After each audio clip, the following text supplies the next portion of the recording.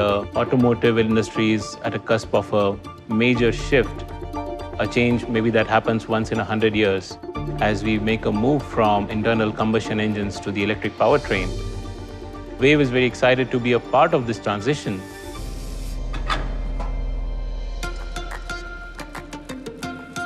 Vayve Mobility is an electric car company focused on the mass market for urban mobility.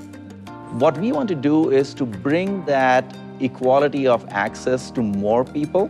Today, people mostly rely on a two-wheeler, but having the convenience and comfort of a car really takes that to the next level. Now, it is ergonomically quite nice to be opening this way, right? Okay, yeah. We have detailed engineering prototypes of two city vehicles. For EVA, it was very clear. We are making a personal car. We want a narrow vehicle because you can weave through traffic much easier. That square meter of solar panel on the roof can generate 1 kilowatt hour of energy per day in average Indian conditions. This is kind of the holy grail of the industry. The other vehicle that we are building is the CT5 electric taxi. CT5 stands for City Taxi for 5 passengers. Shared mobility is a huge deal in India. We are talking about cars that maybe top out at 30 miles per hour, and most of their time on the road is 10 miles per hour. An electric taxi does that job brilliantly.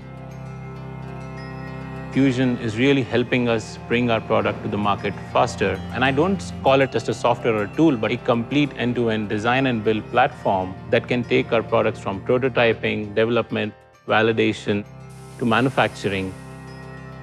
As a company, we have to keep the cost in control.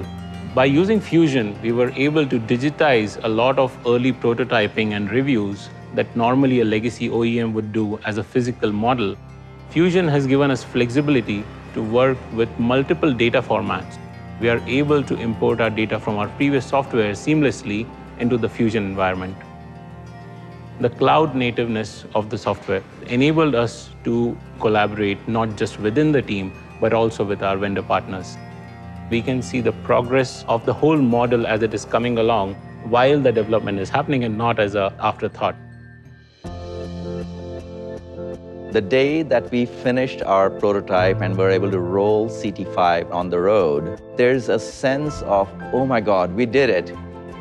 This is really something that I have been aspiring to do all my life, and that is to enable the adoption of electric cars in India and in markets outside India. But it goes beyond that. The more access somebody has to mobility, they have access to better education for their kids, they have better access to jobs for themselves, and better access to their community so that they can take care of each other. That's really what keeps me going.